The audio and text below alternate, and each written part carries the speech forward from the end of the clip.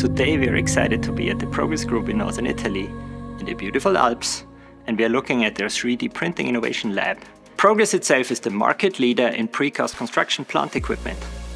The Progress Group manufactures systems, machinery and software for the precast industry. We deliver machines and systems around the world for different clients. We are working since 5 years on developing a printer for the construction industry that is able to provide a very high resolution that is not known until yet.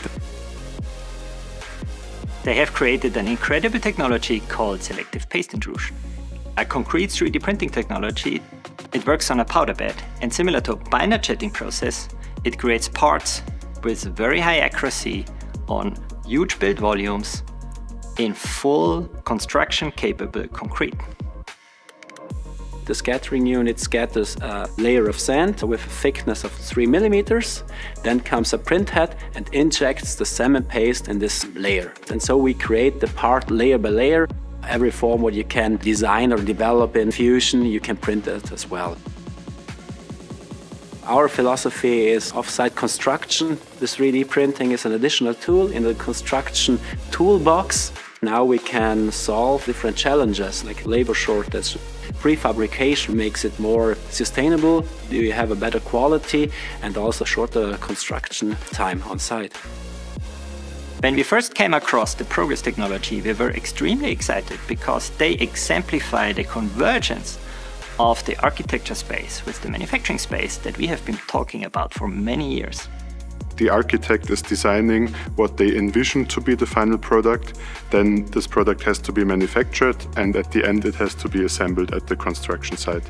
If you don't have a consistent data flow between these different entities, there's the possibility of introducing error at every stage. So after the architect has designed the facade in Autodesk Revit, we prepare the data for manufacturing in Autodesk Fusion. Autodesk Fusion slices our parts, package them into a 3MF file and transfer them to our machine.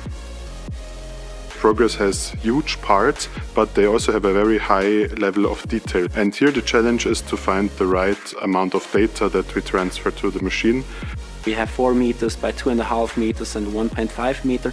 So in the job box there are 200-300 parts in there. With the new packing function, we save a lot of time because the algorithm packs it much better than a human can do that.